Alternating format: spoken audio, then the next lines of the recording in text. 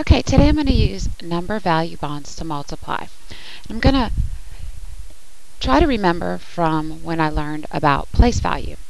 And when I learned about place value, I looked at each digit in every number for which place it was in and how much it was worth, the value. So for example, the number 23. If I had to say the place and the value of each one of these numbers, I would look at the first digit, or the back end digit, which is 3, and I say, what is that place? Okay, that place is ones.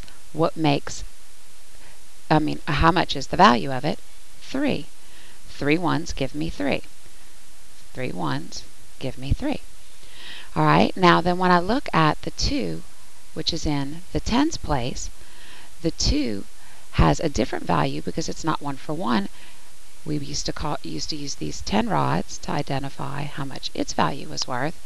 2 tens would give me 20. So to figure out the actual value of this number, I looked at the value of each digit in each place. So 20 plus 3 would give me 23.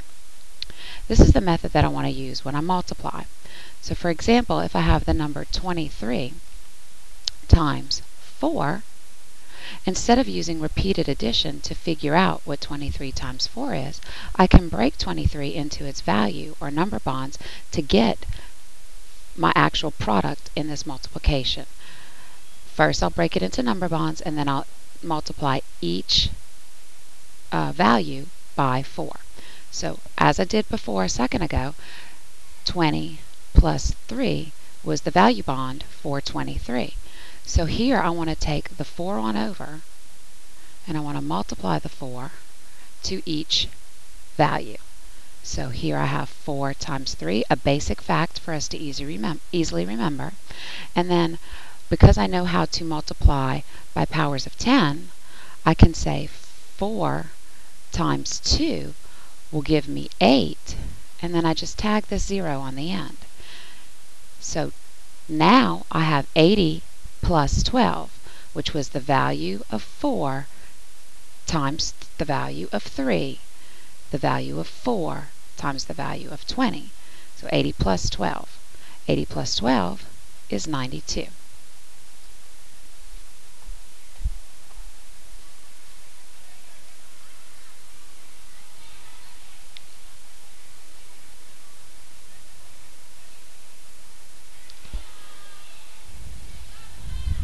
Okay, so now let's look at a larger number. If I have 153. Okay, so when I want to recall place and value in this number, first off, I look at the 3, which is in the ones place. The value of 3 here is 3. When I look at 5, it's in the tens place. The value of 5 here is 50. Look at 1, which is in the hundreds place. The value of 1 here is 100.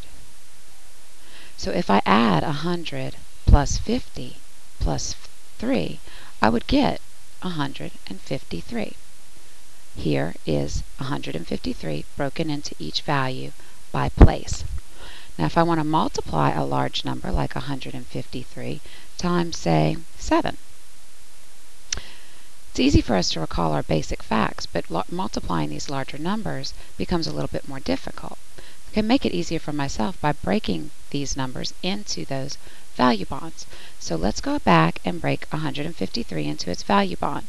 If you look over here, the value bond was 100 plus 50 plus 3. So I'm going to just rewrite that. 100 plus 50 plus 3.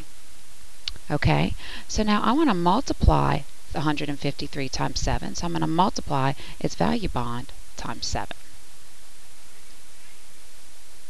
So the first thing I'm going to do is I'm going to look at 7 times 3, a basic fact, which is 21. Then I'm going to remember how to multiply by the powers of 10. So I'm going to multiply 7 times 5 first, which is 35. Then I'm going to add that 0 on the end.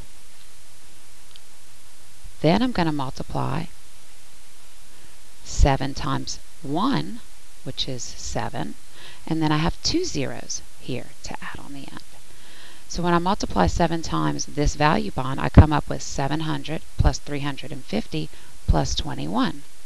So I can add these three numbers to get my final product for here. So if I multiply 700 plus 350 plus 21, I get 1071. So 153 multiplied by 7 is 1071.